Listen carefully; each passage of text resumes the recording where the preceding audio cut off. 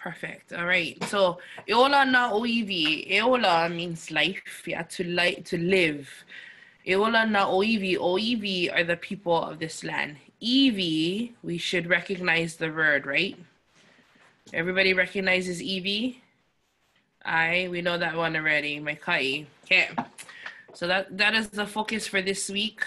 So before we begin, we're gonna watch a video. The purpose of this video is to share with you the importance and the relationship of language and culture. Oh yeah, this is the one I had to, sorry.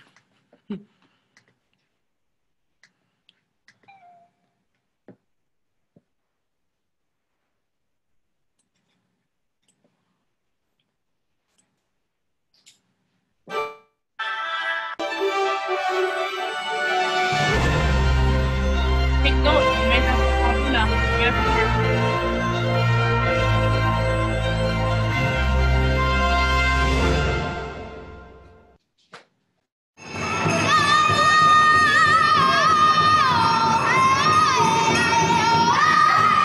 There is a real movement occurring. It's helping kids. It's growing culture in communities. This is a tremendously important trend of young people learning their languages, learning their past, and then doing better in school. You would be shocked at how many kids you're hearing run around speaking the native language.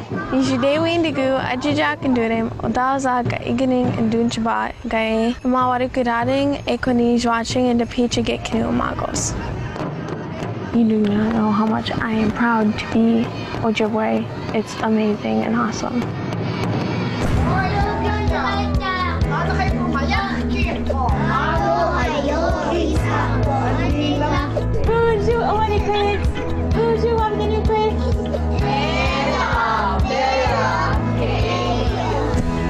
This works, and we understand at the legislative level in the federal government that this works, and we have a good bipartisan group of trying to make sure that we replicate this across the country, because this is a model that supports children and supports communities.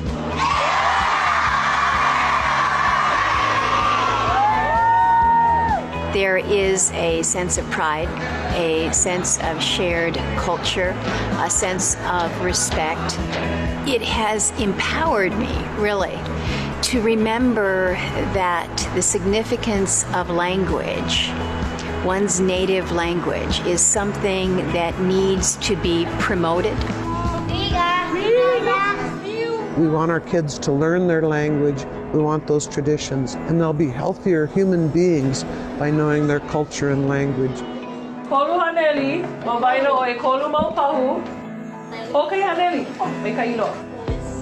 It's true to say that it's a success in Hawaii culturally, but it's also a success academically.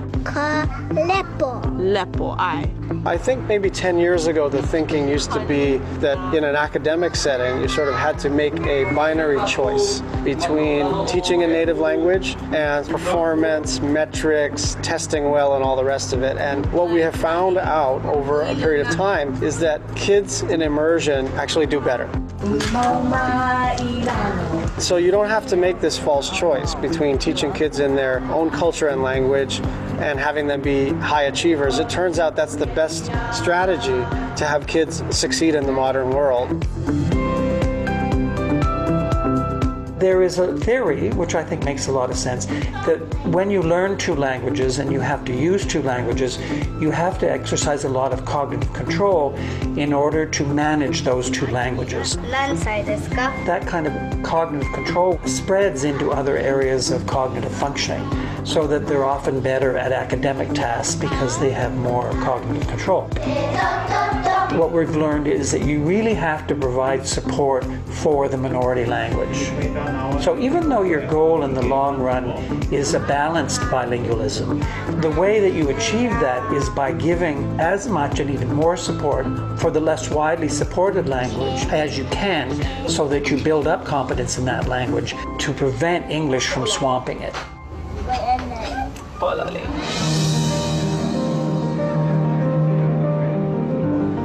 I don't think that being bilingual is an excuse to not excel in education.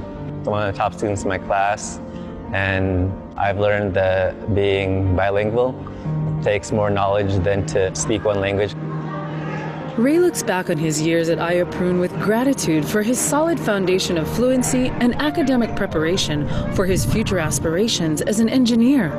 It was inspiring for us from Hawaii to see these Native youth excelling in all areas of life. What has happened across the country with Native American tribes and with Alaska Native communities is that they've started to understand how much of an example Hawaii is for the rest of the world.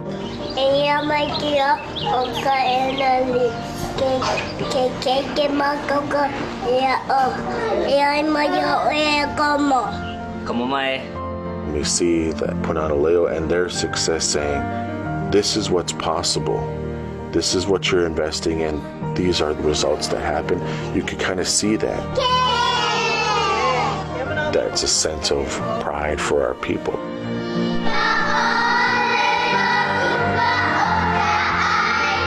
This model, it is bringing educated people back to impoverished rural areas.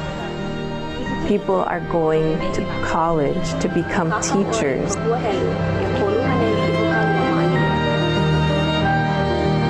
They have degrees, they're professional, they have children who are Anishinaabe. They're bringing earning capacity as well. So economically, this is beneficial for an area that's really high poverty otherwise. We all believe the language has its own power. It has the power to bring the people here who are going to take care of it and will help it to continue. Who else is going to speak our languages or protect our languages if we don't?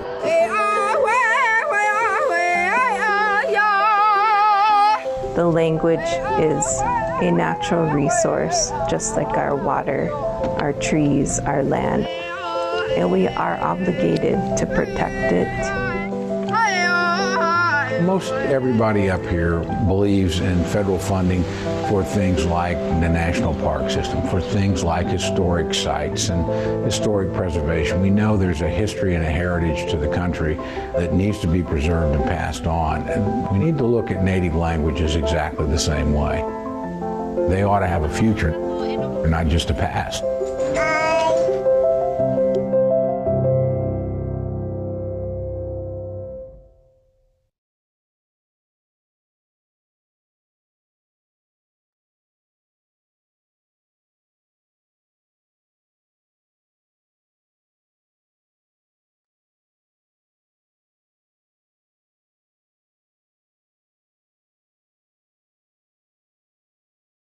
Okay, so I hope that gave you guys kind of an idea of what we're going to be talking about and what we're going to be diving into this week as far as language and how important language and culture go together, language and the history of our language and all of that.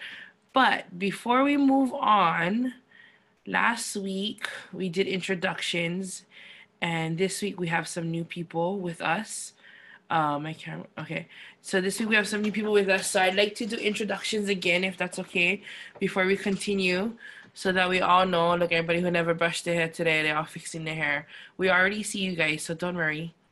Okay, so we're gonna do introductions today again, and Auntie, I think I gave you guys the introduction today. Oh, I guess I could just share this with you guys.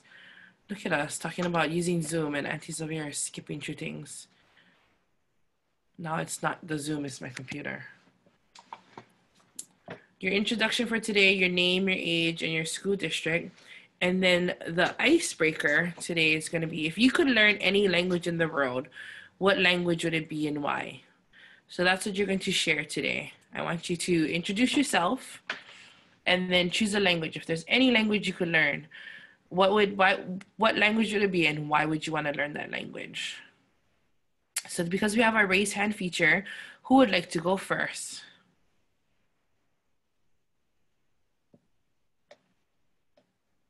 Okay, perfect. Auntie's just gonna go in the circle that's on my screen, and the first people up is the Kim Soo House. So you folks can go ahead and introduce yourself, your age, what school you go to, and if there's a language that you'd want to learn, what is it and why?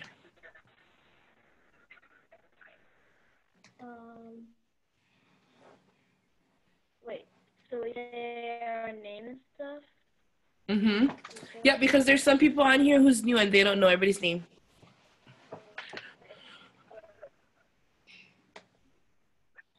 Okay. My name's Cordelia, and if I had to like pick a language to learn, it would probably be German or Chinese because those are some of the other ethnicities that I am. I don't know. Awesome. Okay, when you guys speak closer to your speak closer to your mic. From Battleground School District.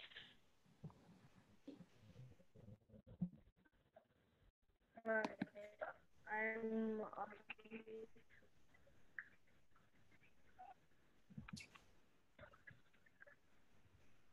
Okay, you guys are freezing a little bit, so maybe Auntie will come back to you guys, okay? Hi, I'm Augie. Oh, there you go.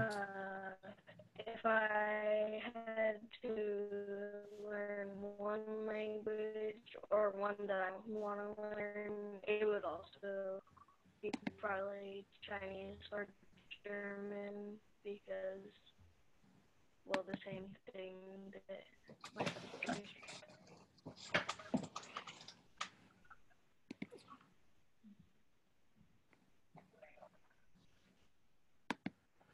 Okay, perfect. Thank you, Augie and Cordelia. We didn't hear you guys too good, but it's okay. I think you said German and Chinese, right? Perfect. All right. All right, next up is Mema. Aloha, my name is Mema. I'm 14 years old. I'm in the Beaverton School District.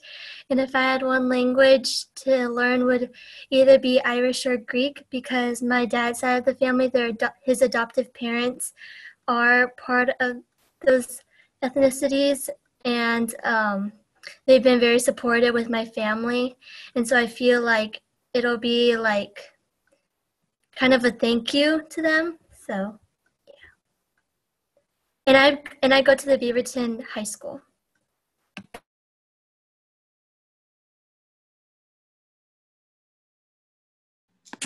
Next up is Liam.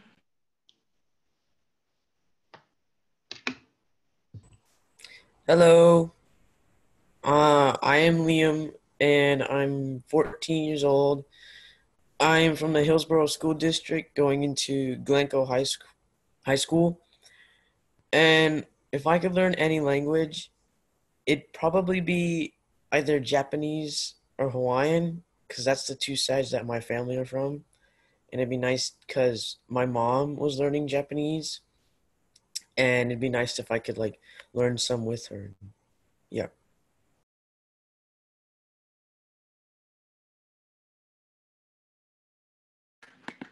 My kai. The next one is Haley.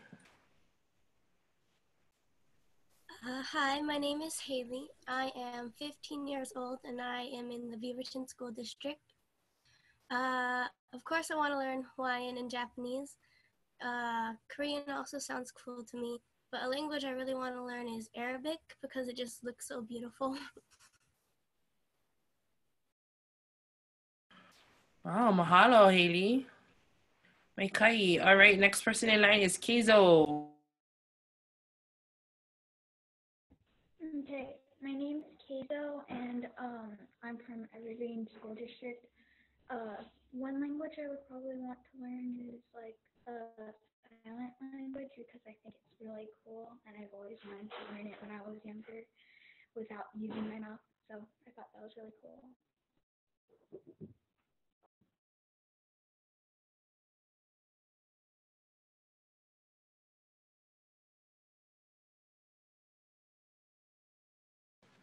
Sorry, we're changing computers over here in our house. Sorry. Michael, your turn, Michael. All right, so my name is Micah. I go to I used to go to Brookwood Elementary, but now I'm going to South Meadows. And a language that I would like to learn is how to speak Filipino so I could talk to my grandma easier.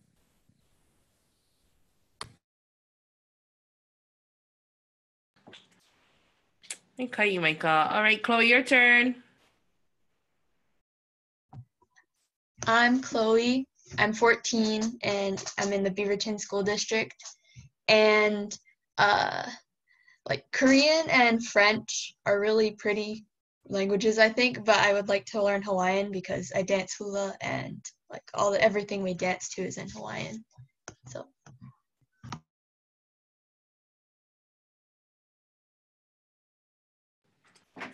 Angelina, your turn. Hi, I'm Angelina. I'm 11 years old and I'm in the Beaverton School District. A language I would choose to learn would be maybe Tagalog because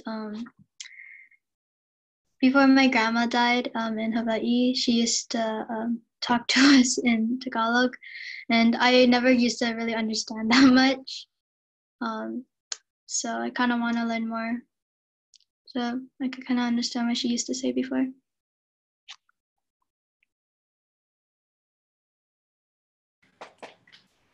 All right, Naomi, your turn. Hi, I'm Naomi Halanihi. I'm with the Evergreen School District and I go to ʻElua Elementary. I'm 9 years old and I would choose to speak Japanese because my bājan, she can speak a little bit of English, but I would try to speak to her in Japanese. Okay, mahalo. All right, Nicholas, your turn. Hi, I'm Nicholas, and I'm in the Beaverton School District going in Cedar Park at Cedar Park Middle School, and I'm 14. If I could pick a language or a few languages, I want to speak Thai, Japanese, and Spanish. Oh, no, not Spanish, Korean. I just thought they were interesting languages. Very nice.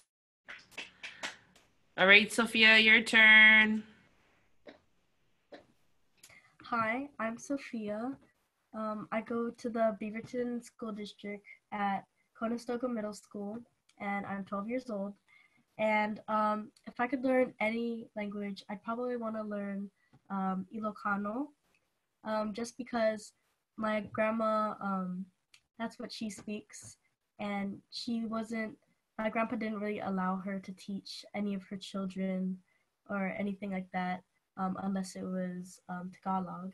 So I really think she'd be really happy if I learned it so that we can communicate, even though she does speak English. I think she'd just be happy that, we can learn it. Okay, mahalo. Nicholas, you have a question? No, I have a statement, or not a statement, but anyway, my dad and grandma speak Ilocano, so that's an interesting thing. Nice. I want to learn too. Mahalo. All right, now we're down to Kamalani and Kahoku. Kahoku, you're first. Turn. If I were to choose a language to learn or will learn, I would definitely want to learn the Hawaiian language, like Ola Hawaii, and then Spanish. Because when I'm Hawaiian, and two, because I feel like I'm gonna be using Spanish a lot in the career I want to do, and then Japanese and Korean. Okay, come on, your turn. Okay. Okay. Hello. My name is Kamalani, and I'm 10, and I go to the Beaverton School District, and I go to Mountain View Middle School, And if I could speak any language, it would be Ukrainian, because one of my friends can only speak Ukrainian, so it'd be nice to speak with him. Oh, Russian. Yeah.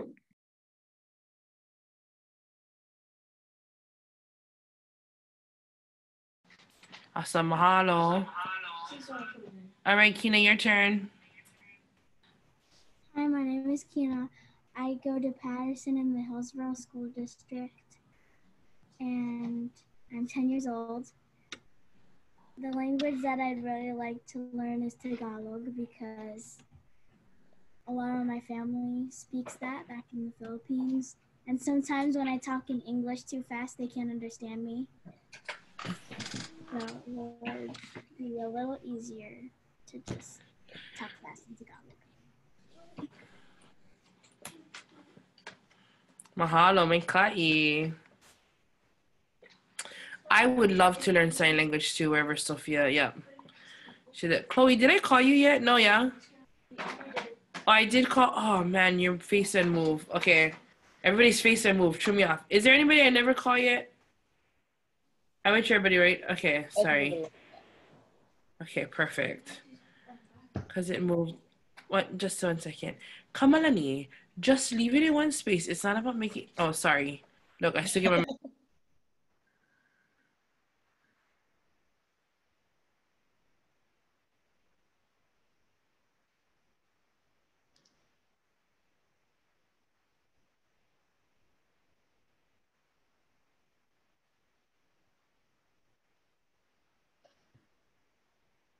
Oh, I can go first, and then Auntie Lei can go.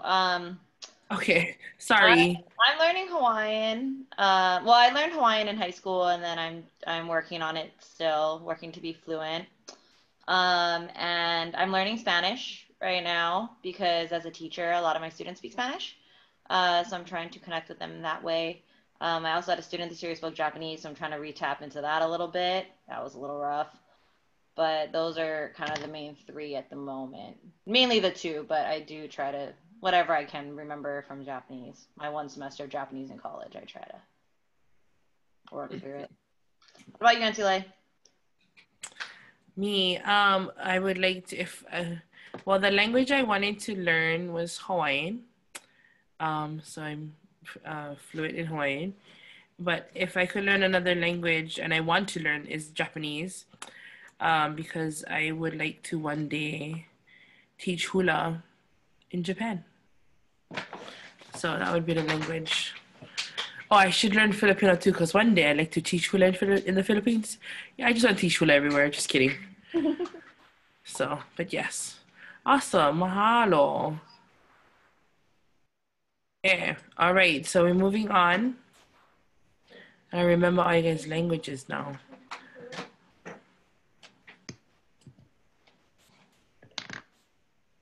Okay.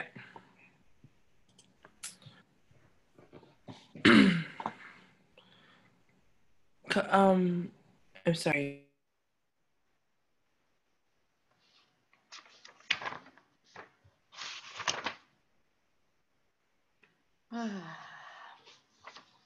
You.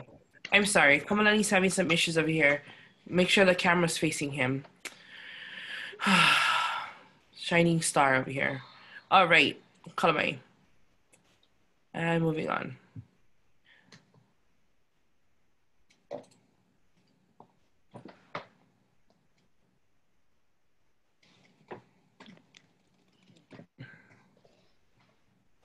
Hello, mai kako. I'm Kaipoi Kialing. I'm here to explain why there is a large language difference between our kupunas and our mo'opunas. Historically, after the illegal overthrow of the Hawaiian Kingdom in 1893, a law was enacted in 1898 that banned a Hawaiian language as a language of medium education in the public school system. And so after that ban was put into effect, our elders who spoke Hawaiian in school were either humiliated, beaten, or often their teachers would go to their homes and their parents were told not to speak Hawaiian to their children. In order for them to succeed in the new world and in the new ways, Hawaiian language should be diminished as English should increase. So in lots of families, stories I hear that only the kupunas would then talk to each other in Hawaiian, and their children, the makuat, who will become later, were often left out in that dialogue and conversation because they listened to the advice of those teachers. It wasn't until after statehood in 1959, and then in 1978, there's a state constitutional convention which made Hawaiian and English dual language of the state of Hawaii. So it wasn't until the late 80s, early 90s that some Hawaiian language educational teachers pushed to have Hawaiian reinstated back into the Department of Education as a way for the state to help bring back Hawaiian language, and it was their duty to support native language and culture, yeah. And so the reason why these families pushed for Hawaiian to come back, because when you learn another language or you learn your own language, it opens another door, another way for you to look at the world. But also, this is the only place in the world where Hawaiian is the home language. Olelo Hawaii was the language of everything, of commerce, of banks, in the courthouse, made the laws.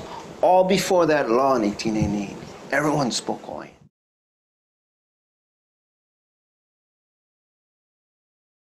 And so there's a couple proverbs that come to mind. Iko olelo no ke ola, iko olelo no kamake, which means in life there's language, and in death there's language too. What's most valuable about Olelo Hawaii is the No'ono Hawaii, or Hawaiian thought and thinking, which is slowly diminishing too. When you lose a language, you lose the Hawaiian thought process, and you lose an indigenous way of looking at the world that can only be found here, yeah? So when we stop speaking the language, then death. But when we try as much as we can, also life. And so there's one more I want to finish with, and it's called Inu Kawai Ele Ele. And this makes reference, Inu Kawai Ele Ele Akapoe Ike, drink the black waters of the learned people. And this is in reference to the newspaper movement from the 1830s all the way up to 1940s, where we had over 125 Hawaiian language newspapers. If you take all those newsprints and you put them on 8.5 by 11 sheets of paper today, you have over 1 million pages of Hawaiian language printed that still has not been totally all read yet. And so I call that the national treasure. And so that's a source for us today to go back and tap into what they were saying back then, because they were writing down all of their manao for us to capture now, because it's still relevant to what we're doing today. So with that then, ho'omau ka olelo, e ho'omau ka no'ono'o, e ho'omau na mea Hawaii. Mahalo.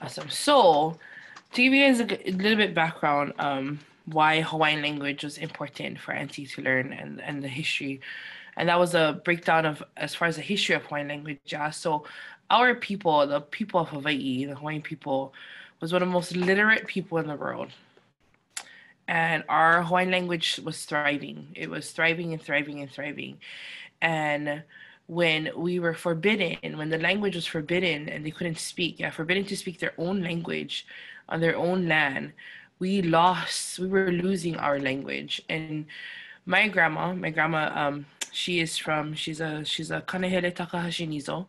She is from the island of Hawaii. The island of Niihau. Born and raised in the island of Niihau.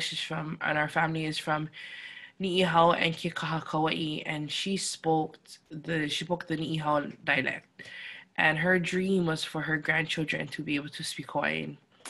And she was one of the kupunas that started that movement in Hawaii, where we would have kupunas come into the classroom in elementary schools to teach basic Hawaiian, to teach colors, to teach Hawaiian values, and to teach numbers, just very basic Hawaiian things that they could share with all of the haumana in the area. And so my grandma was one of those kupunas that started that that program. She was also she was the lead vocalist for the Melelani Serenaders, whose their vision when they created their group was to make sure that their entire album was completely in Hawaiian, including the notes, the liner notes on the cassette tape. Many of you don't know what a cassette tape is. And liner notes on a cassette tape is very tiny, but their album was completely done in Hawaiian. And so her dream, because her mother was forbidden to speak Hawaiian, and she lived through that time of seeing that pain of our Hawaiian language being stripped from our people, her dream was for us to speak Hawaiian. And so my younger sister, Keola, her first language was actually Hawaiian. And we've been speaking Hawaiian. Hawaiian language has been a part of our family for as long as I can remember. We spoke Hawaiian. And I wasn't fluent. I was not a fluent Hawaiian language speaker until I was 11. About 10 years ago and some change. Auntie became a fluent speaker. And from there, I realized that our language, like they said in the video that you guys just watched, with language there's life, and with language there's death. And there was a fall in our language. Our Hawaiian language started to die. They were forced to speak English. But a lot of our kupuna and a lot of our monarchs, they said no, ʻaʻole.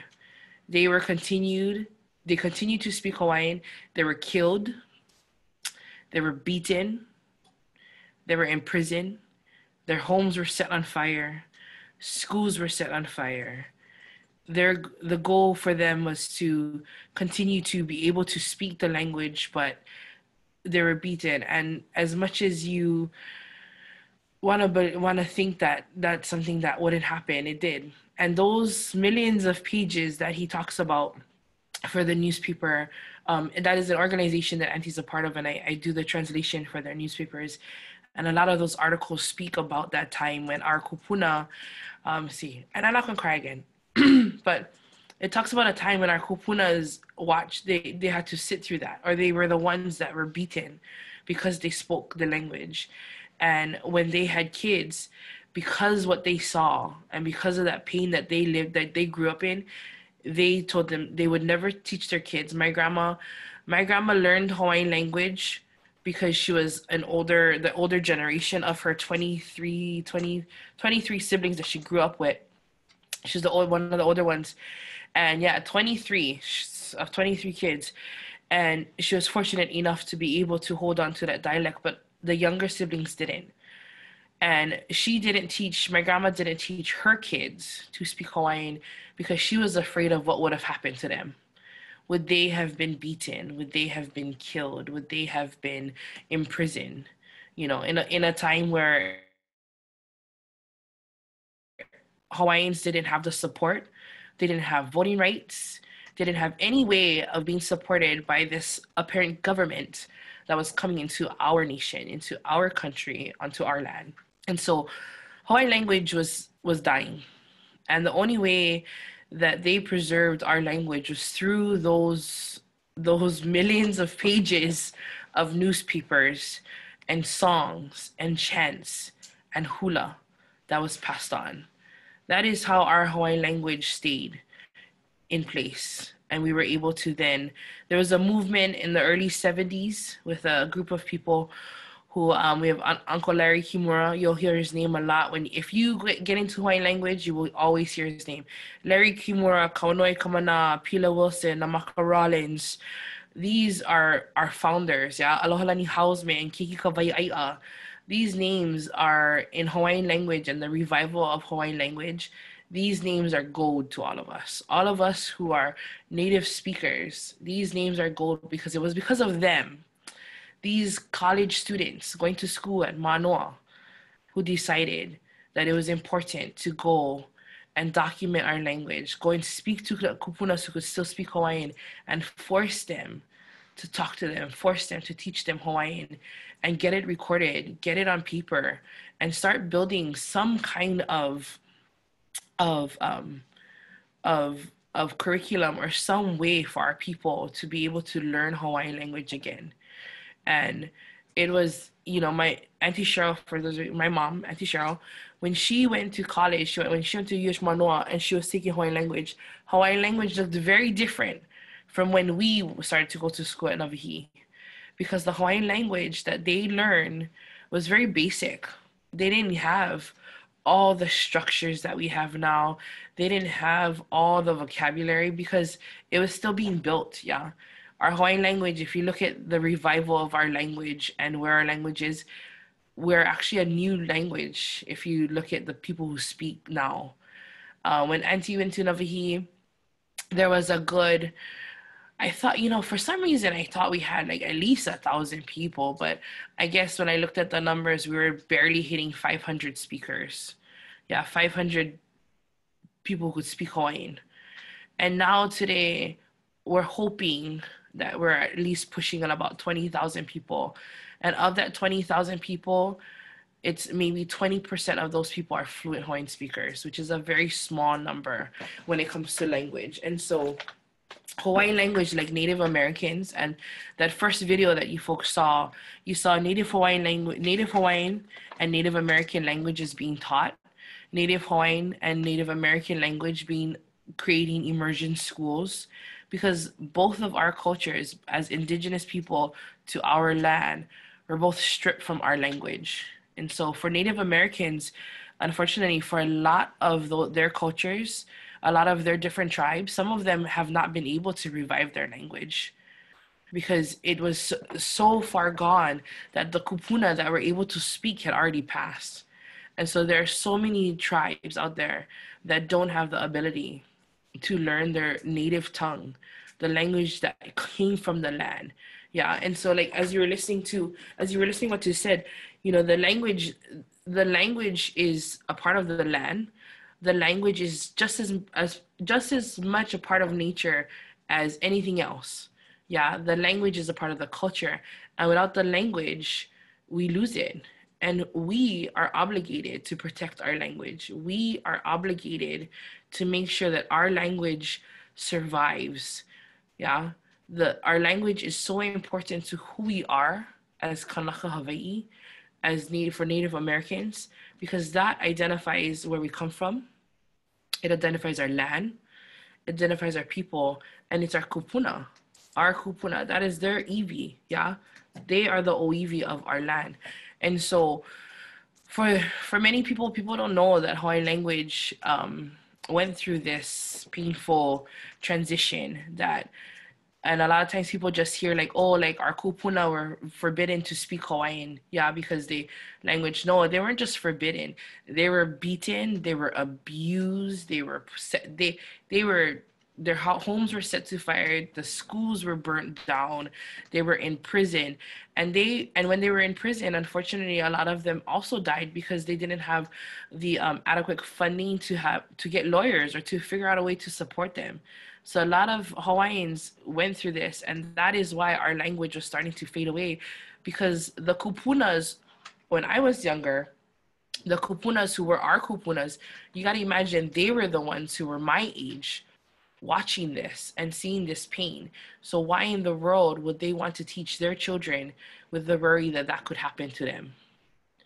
And it's so sad. And so if people just ever wonder, like, you know, what is the big deal about the revival of the Hawaiian language? It's a big deal. It's a huge deal. Yeah, our people pretty much died to keep our language alive. And those millions of newspapers, I want to say like maybe 15 to 20% of them have been translated because we do not have enough speakers to help with the translation. We have so much documents and letters. We have letters from Queen Liliuokalani to Ola Nā, or Princess Kaiulani to Queen Liliuokalani, all in Makolala Hawaii, all in Hawaiian. And all those letters, you know, just within the last decade have we been starting to translate and starting to see the pain and the destruction that was done on our country, on our people, on our nation, and our language. And the first thing, what is the first thing that they take away from us when they do, when the Westerners came? What is the first thing they take away? Language. Do you know why they take away language? Without language, we cannot communicate with each other, right? What do we need to do? If we get our language taken away from us and we are needing to communicate with the new people that are the new world, we have to learn to their language, yeah? We have to learn their language, be able to communicate in their world.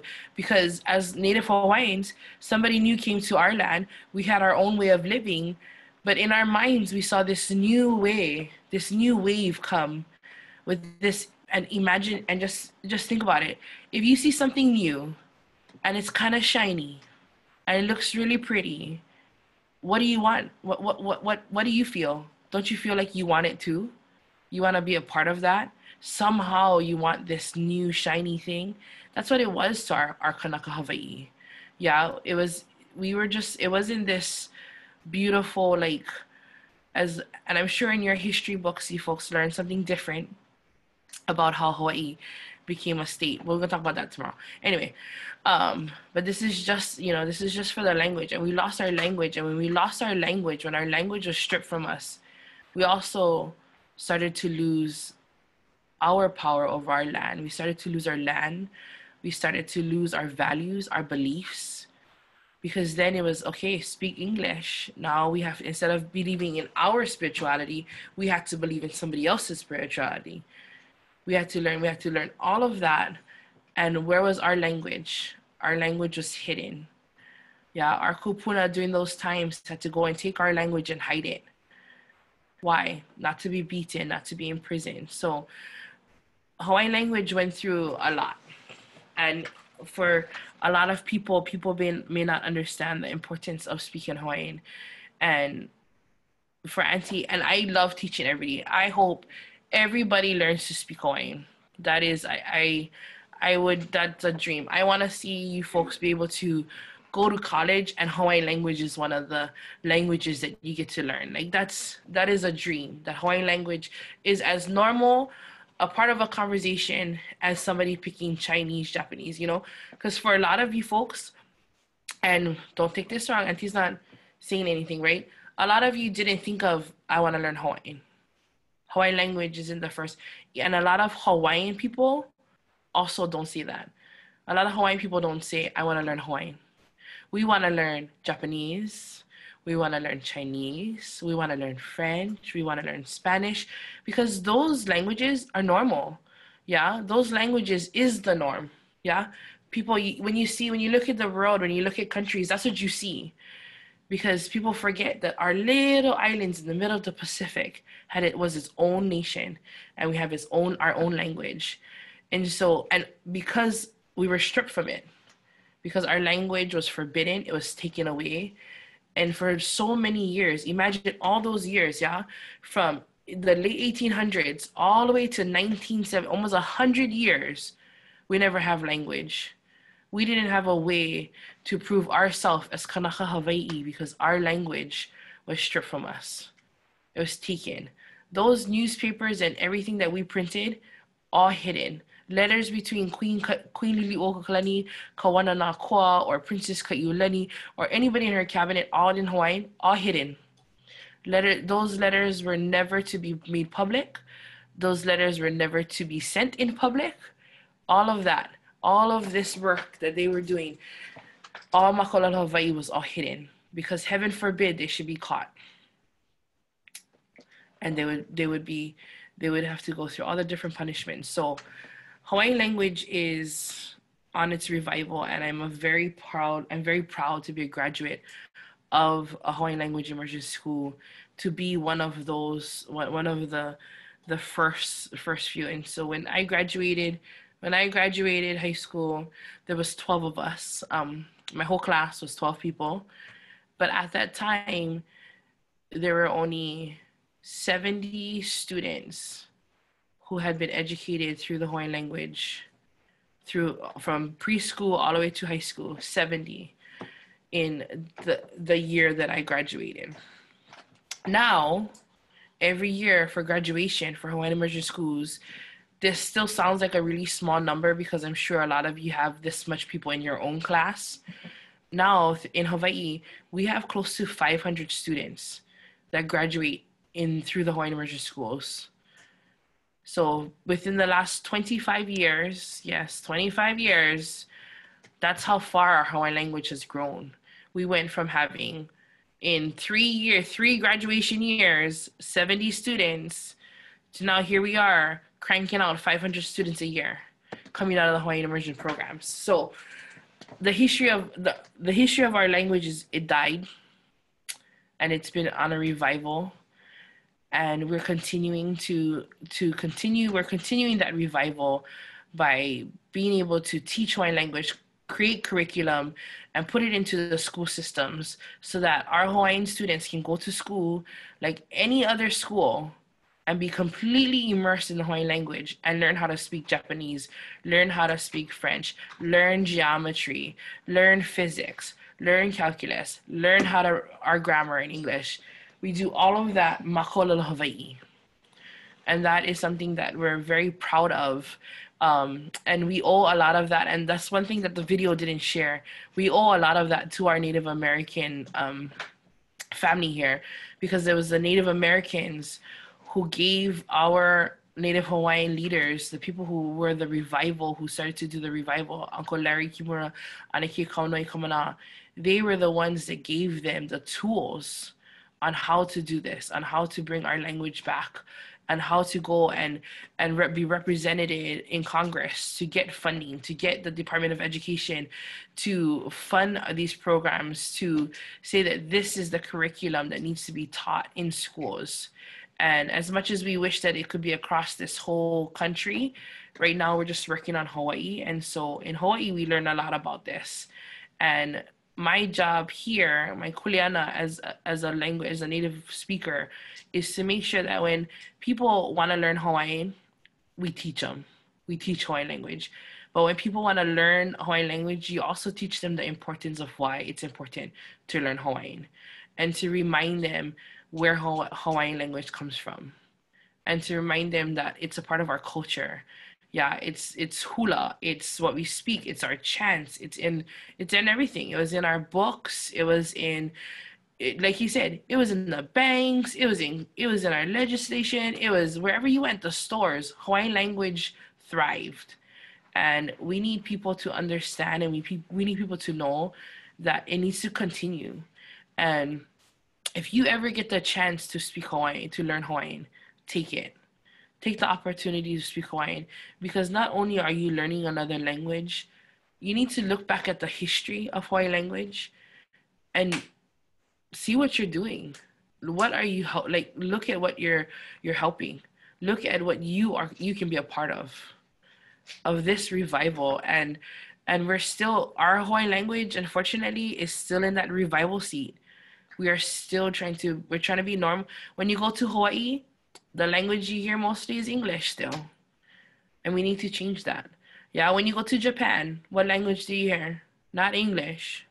When you go to China, what language do you hear? Not English. Korea, any country, right? That's the language you're gonna hear, is the language of that country. And that is what our job, that is what we are trying to do for Hawaii. We are trying to make it so that when you come to Hawaii, you hear Hawaiian language, you see Hawaiian language, you feel Hawaiian language. And that is the only way we're going to be able to normalize our language and make sure that our language continues to thrive. So, I'm sorry, Auntie can go on and on about Hawaiian language. Does anybody have questions? Oh, Kamalani has a question. I'm sorry. Go ahead, Kamalani. So when they burnt the school down, were there actually people inside the school, or did they just burn the school down? No, they just burned there was nobody in the school. when they burnt the school down. Yeah, sorry. Kalamai. They burnt the school down so that we didn't have a way to teach Hawaiian. Okay. All right. And here's another. Kalamai, there's some videos because as much as I can share with you Hawaiian language, these Kanakas, these videos that Auntie's showing you are people who I admire, who I idolize, who are a part of the Hawaiian language movement. So it means, and this is from Michael from Kahului. What does the word haole mean?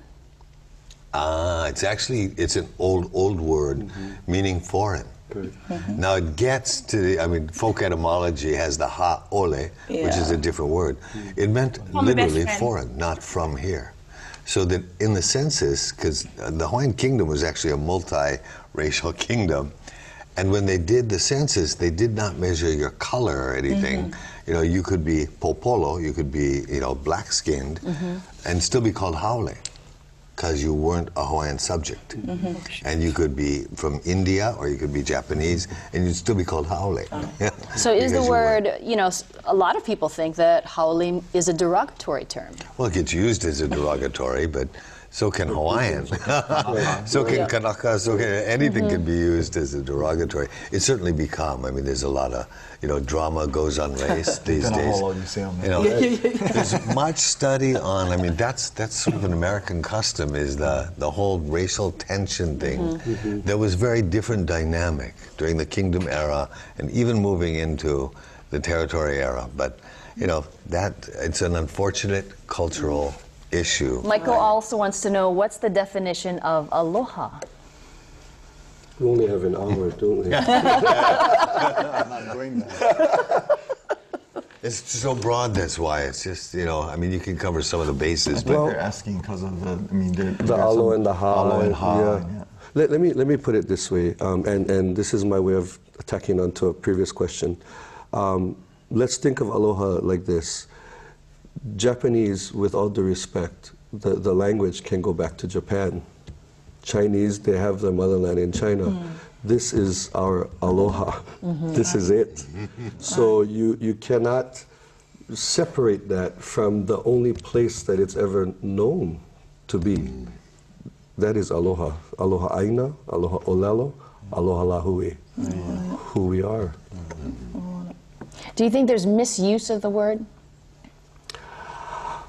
Well, I think... or do you find that some people overuse it, or maybe even overuse some Hawaiian words just to appear to be more decorative or more Hawaiian? Yeah. Well, at least it's being used. I like to maybe put more effort into reminding people that mahalo does not mean the trash can, because it's written on trash can. It doesn't mean throw away your trash, but hey, at least it's being used, and we just have to, getting back to your previous comment about cringing when you hear someone mispronounce, it just makes me want to work harder, to help, to help, right. And getting back to actually the language being a weapon, so and I think there's 20,000 people that invested enough to learn to speak it. There's 20,000 reasons, and in learning Hawaiian, because Hawaii is different than most of the world, and not to launch into a lecture on, but the huge body of written material here is unlike anywhere else. So learning Hawaiian opens the door to that for a lot of people.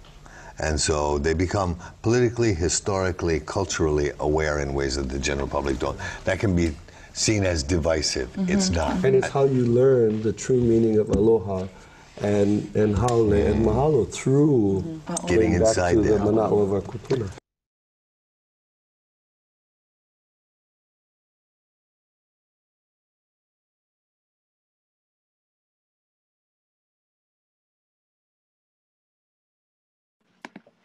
Okay, so those four Kanaka, those four people that you saw, all of them have been people that I've looked up to. Snowbird's like my best friend, not really, but we kind of are. She doesn't know it, but I know it. And Kumuhiapo, that was there. He was my Hawaiian language teacher. He was our class counselor as well. And he is he's the person I still go to for my Hawaiian language. So like he said, Hawaiian language the only place that Hawaiian language is from is Hawaii, right? And we need to be the ones who, we are obligated as Kanaka Hawaii, if and again, this is no disrespect to people, because I think we're going to a lot of people, but if you have koko, if you have blood that flows through your veins, that connect you to some kind of indigenous language, to a native land, it's your kuleana to go out and make some kind of effort to learn that language. And so for Kanaka Hawaii, we're obligated. It's our kuleana to make the effort to learn. And like one of the things I loved is that, you know, Noglamai was saying about how people tend to like to use Hawaiian language to be decorative, to make them seem more Hawaiian.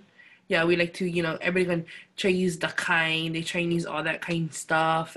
And you hear people always trying to like throw in Hawaiian words here and there because they may think that they're more Hawaiian. Understanding the huolelo and understanding the words is what makes it Hawaiian. Because Hawaiian, our language is a part of our culture, our language is a part of our identity, and we are obligated to learn our language and to make sure that our language thrives, because our language is proof of our land. Yeah, like you said, aloha aina, aloha olelo, it's the same thing. So this week, what we're going to be looking at is the relationship between language and culture, and how language and culture, the importance of the two and what the relationship is of the two. We'll look at history. We'll look at history tomorrow and why our language, why we saw the decline in our language. And then on Wednesday, Uncle Kalani is an excellent speaker. He'll be much more entertaining than I am. He'll be sparkles and glitter and throwing confetti everywhere as he talks to you folks about language. And he's going to definitely ask you folks a lot of questions, but don't be afraid of him. He's just a normal person. And then on Thursday, we're very lucky to have somebody who does speak Filipino from the motherland, Auntie Trish Hunt. Very not Filipino last name, but Auntie Trish is going to be here on Thursday.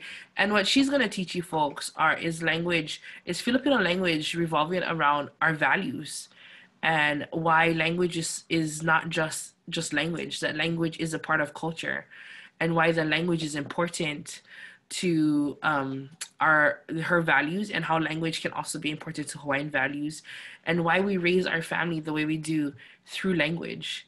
So we're going to learn that, and then on Friday we try to wrap it up. But in the meantime, your guys' ha'avina, your homework, and I know Auntie Steffi it's on our Google Drive, and Auntie's going to show, where did my shirt? Here we go.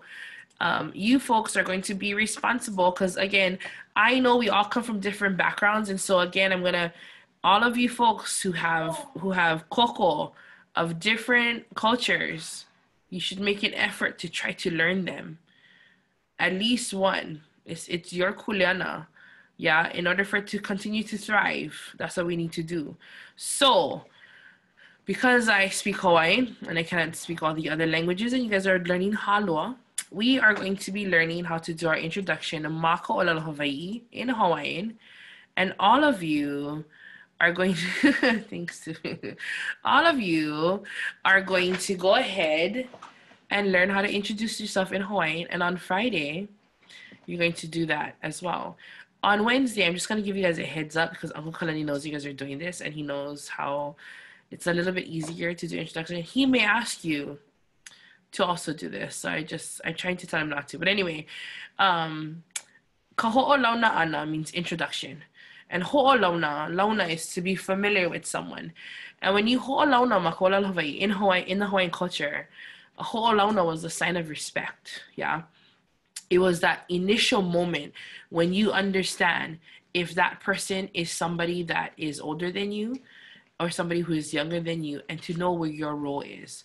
In Hawaiian culture and through our language and just Hawaiian culture and values as a whole, they were very much aware of status as far as like respect goes, and making sure that our people were not embarrassed, that we were very clear on what our expectations was. as far as our conversation. And so when you do a ho'olauna, your ho'olauna was important because one, your inoa, your name, yeah, inoa means name. And I should have highlighted, sorry, inoa means name, this is right here. And it's very important because your inoa connects you to your ohana, your family. And when you're connected to your ohana, it connects you to where you're from. Yeah, where the land, what your ohana is known for. It connects, are they kanaka lawai'a? Are they kanaka mahi'ai? Are they kanaka ho'okele? Like, all of that. All of these things would connect you. So the ho'olauna, makololowai in Hawaiian culture was so important. And all of this through our language was able to give the other person we were talking to all the information they needed to know about who we were. So for example, I tend to use my whole name because we're doing a ho'olauna, blah, blah, blah, blah. I don't usually use my whole name, kalamai. But when you do a ho'olauna, when you do a proper ho'olauna, you use your name. I'm not using my middle name. Don't tell my kumus that. But you're supposed to say your whole name. You're supposed to say, oh, blah, blah, blah, blah, blah, blah, blah, blah, blah, blah, blah, ko'uinoa. You're supposed to do the whole thing, okay? So I just don't use my middle name. So, o le aloha kia anue noe ka ula ko'uinoa, no ka ua I hanakahi o hilo mai au, kana kolu ku maono o makahiki, o Cheryl Young no ka ohana ho'okana ko o makuahine, no ka ina pula pula o ka halua a me hawi ki ola o ko ohana. So simply what I'm saying is my name is Le aloha o kia anue noe ka ula. I am from Hilo. I am the age that's on there. I'm that age. And no, Auntie Steffi, no, not. I am that age. My mom is Cheryl Young, who is of the Ho'okano family. And our family comes from the land of plenty of Kahalu'u and Hawi. So we have two different. So in a proper ho'olauna, it's not just saying where you're from, yeah? So for example, I said Hilo, but I say no ka ua I hanakahi o Hilo. I honor Hanakahi, who is the chief of Hilo. So you have to honor the person of whom you're from, and then you connect to where you are. And then you have to say your age, because then it gives you what status are you. Are you part of the Hiapo people, or are you part of the Muli people? And when you say your ohana's name, I announce that my mom is a part of this ohana, of part of Kahalu'u, yeah, the land of plentiful. I let them know that where my family is from. So Kahalu'u on Oahu Hawi on the island of Hawaii is where we connect to. Yeah, I wanted to add the rainbow. And that is a proper ho'olauna. If you want to be super formal, if you are a super formal introduction, you actually do your mo'okuauhau, which is your genealogy. I would have started, so I can go 4 generations up. So I can do my great 4 generations above me, I can go. And you would start from that generation, and you got to build their names down till you end with you. So, but again, this is very, can you say 2 places where you're, yeah. Yes, Kina, Auntie did. I said Kahalu'u and Hawi. My family is from Kahalu'u on the island of Oahu. That is from my great-great-grandmother's side. And then my family is also from Hawi, which is on my great-grandfather's side, which is my Ho'okano line. They both came from 2 places, came together to make our family. And so this is a traditional introduction. I know a lot of you look worried or don't look worried. Some of you might look excited. You're not going to have to do this one, okay? And he's going to let you do this one. So I have it written out here, but you guys already have it in a Google form because it's part of your guys' hobby now. You don't have to write it. You can if you need to. Okay, again, the top line is O blank ko'uinoa. Ko'uinoa is my name. Inoa is the most important gift you would have ever gotten in your entire life is your name. That is who you are, okay? That's ko'uinoa. No blank mai'au. This is where I'm from. Mai'au, where I'm from. Okay, so the second one you're gonna write where you're from. You can say where you're originally from. You can say where you're Ohana is from, or you could simply say Beaverton. No Beaverton mai au, yeah? O le aloha kaula ko inoa, no Beaverton mai au. And then o'u makahiki. You're gonna say your age. Some of you may need help, some of you may not need help. This is how you're going to help each other. On our Google Classroom, you cannot ask me and you cannot ask Auntie Steffi, but you can ask each other. And on that stream, everybody can have conversations. So please reach out to each other and ask. Some of them are in our Hawaiian language class, so they should be able to help you. And if they don't help you, then you guys just let Auntie know, because we get class this weekend. Okay, next line. O blank, ame blank, ko'u mau, and I did all this, okay? The reason why I did this is because everybody's family is different. For example, in our house with our keiki, they say that they talk about their grandma, yeah? We only have the one. Some people have one, some people have two, some people get four, okay? Makua, this word right here is parent. Kupuna is grandparent. Anake is auntie. Anakala is uncle. Makua hine is mom. Makua kane is dad. So like Auntie said, or Cheryl Young, ko'u makua hine. Cheryl is my mom. You could simply say that. You could say, o blank ko'u makua hine. You can, and if you need help with that, Auntie can help you with that. So however you want to write this out. Okay, again, everybody's different. Okay, next one, hele au ike kula o. Hele au means I go. Hele au, ke kula is school. Hele au ike kula o blank. Whatever school you go to is what you're gonna put in here. Again, this information is on your Google, is in the classroom, and you're gonna have to answer that and fill it out, and you're gonna practice it. Okay. Sorry, Auntie Lei, real quick. Yep.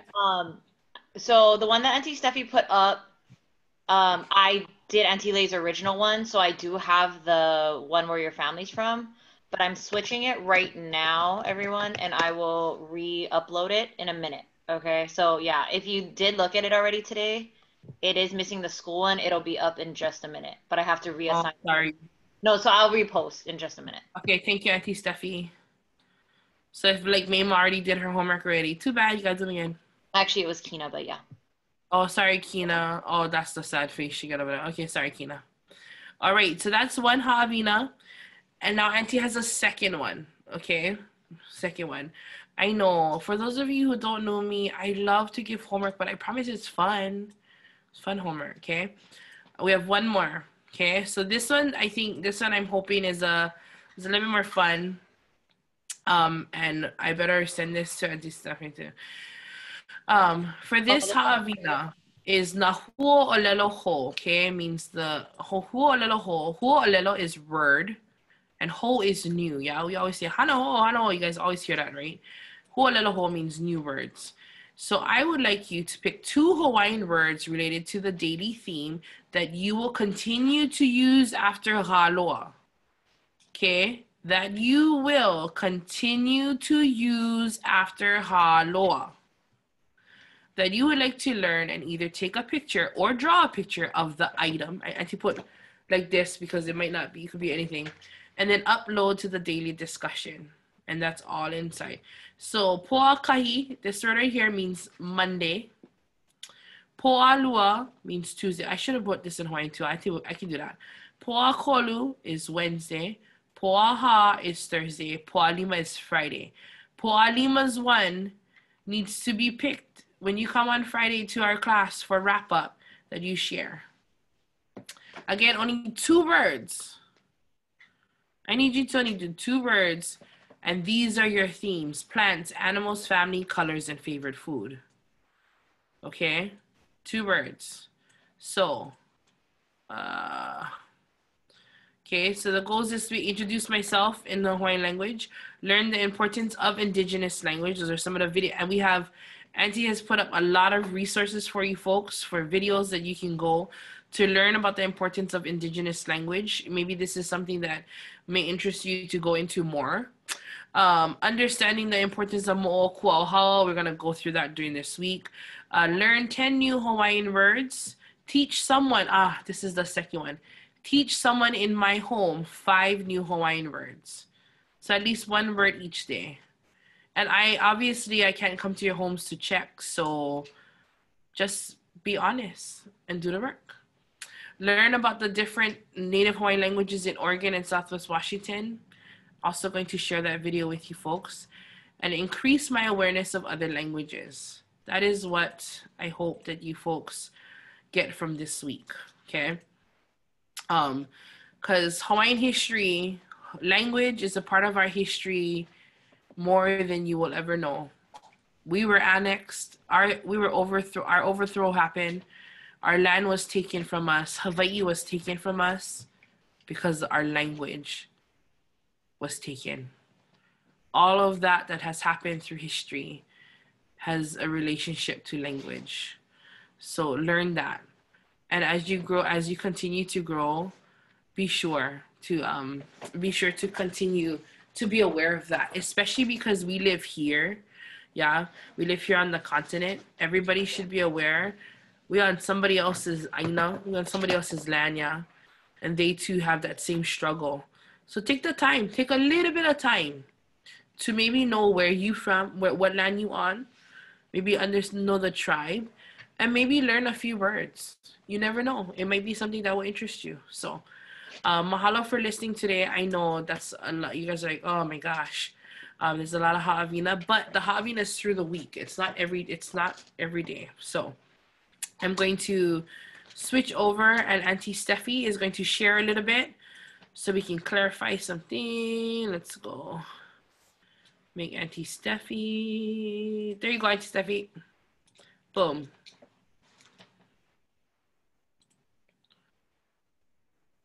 I was talking to myself, sorry. Okay, we just have to fix one more thing. And then, so yeah, if you went on earlier today, then you already should have seen most of it. However, I had to redo the Google Doc, so I am trying to reassign that right now. So if you reload, let me make sure that the attachment's on there. When I reload it, there we go. Okay. So let me move things around real quick. La la la la la. But okay, so there's 2 things now. So if you go back onto the Google Classroom right now, you should see 2 things posted. Okay, so this is the thing that Auntie Leia and I don't want you to get confused about. When you go back on this second time, okay, here we go. All right. Da, da, da, da, da. Share. All right. So now for Māhele ʻElua, there are 2 things that are going to be posted, okay? So the first thing that you're going to see is today's assignment, okay? On there is going to be your worksheet that Auntie Lei just talked about, okay? Auntie Lei said where her family was from, so I kept that on there as an optional. I'll highlight this for you guys, optional, okay? You don't have to do that last one, but you do have to do the rest of it. Now, my friends, where it says delete this and type your name, we actually need you to delete it and type your name, okay? It's not like school where you can just fill in the blanks and do the things. What? Okay? So I purposely put delete this and type whatever so that you know that you have to delete and type whatever you have to type, okay? Thumbs up if everyone sees what I'm saying. Okay, cool. So make sure that you're doing that. The reason why we're doing it as a doc is so that Auntie Lei or myself can go in there and like give you guys some feedback about like, you know, if she wants you to maybe change some wording or just make sure that everything is formatted correctly so that when Uncle Kalani comes on Wednesday, we're ready. Then from there, you're going to go into today's exit ticket. Like I told you guys, it's going to be longer because it is a pre-assessment for what Ashley will be sharing with us tomorrow. And then there's some other stuff that we may or may not add in, but most of this stuff we will cover tomorrow. And the goal is that we can kind of see before and after what you guys know. Okay, so it's a little bit longer than normal, but just take that time to do it. There's 2 pieces in here because we're also doing the word of the day. Okay, so there's 2 things you have to fill in. You have to do what I just showed you, and you are going to type your 2 words of the day. Okay, and Auntie Lei will ask you for your pictures tomorrow. So you either need to go take a picture of it, or you need to go and sketch it. Whatever your 2 things are. And so today, the theme will always be on the top. Today's theme is plants. Okay, so everyone go out and find 2 words, 2 hua olalo, about plants, or mea kanu. Okay, thumbs up if you understand. Okay, and the reason why that is a question is so that you guys can go in and see everybody else's words, right? So that you might learn your 2, but you can go learn everybody else's words also. And so we'll go over that tomorrow. Micah, do you have a question? So like the name of a plant or something that describes the plant? I would say for Ho'olaloho Auntie Lei, I think we were thinking word that describes a plant, huh? Yep. Yeah. You can do the word that describes the plant or the name of the plant. Okay. So either or. Mm-hmm. So like, for example, like Kina, right? Like she does the samigita, right? Which is the but we have the Hawaiian word for it, which is that's the pikake, right, Kina? Pikake. It's pikake. Yeah. Right. So she gave us both like the Filipino word, but she also gave us the Hawaiian word. So most plants you can give us the Hawaiian word and the English, or the Hawaiian word and whatever where else it can be found. So that's you can do both ways. Yep. And you cannot. And this is another no Uncle Google. No, any of that. This is Auntie. My one question was, how many of you have Hawaiian dictionaries at home? Oh, I can put that on too. Do we have a Hawaiian dictionary? I think you do have a Hawaiian dictionary, Micah. Okay. I hope you. Okay, so whoever has a Hawaiian dictionary at home, you cannot use the website that Auntie Steffi is going to put up. So don't cheat, cause I know. Because the words on the website is different than the one in the book sometimes. Okay, so try not to use some of you are going to have to, or you could also ask people. There's some people who take Hawaiian language, some people who speak Hawaiian language, who may be in your Google Classroom that you could ask. Okay, I want you to be more of that. But you can also go on vehevehe.org. But try not to read. Try to use that book. Try to see if you guys still remember how to use a dictionary. That'd be great. Yeah, I know, rough. I know sometimes you're like, what? I can't just Google it. No, you cannot Google it. And if you Google it, I'm gonna tell you right now, I'm gonna know because Google doesn't give the right language. Just like I think somebody was asking about Duolingo. I think Hawaiian's getting better on Duolingo. I know in the beginning Duolingo was not. I forget who asked me in that chat. Sorry, Duolingo was not that great in the beginning. But Hawaiian language is definitely one. I think all languages is one of those you can learn through Duolingo. But I like to learn from people just because I want to know the root of the word and all that stuff. But that's a different. It's like you know, like when you go places and then there's like here's the crash course so that when you go there you can do the basics. Yeah. Right? Like that. Like I'm learning Spanish on Duolingo right now, and I'm sure that if I tried to talk to Chloe in Spanish, some of it she'd be like, "Oh yeah," and some of it she'd be like, "Auntie, what are you even talking about? Like that's not the same, right?" Like it's generally the idea, but it's not going to be like what a native speaker would say. Yeah. Or like a fluent speaker would say necessarily. And Hawaiian language is like everybody else's language. There's the formal, there's written, and then there's conversation. It's the same thing for us. Just like Japanese, there's written and there's conversation. So. And the different dialects too, right?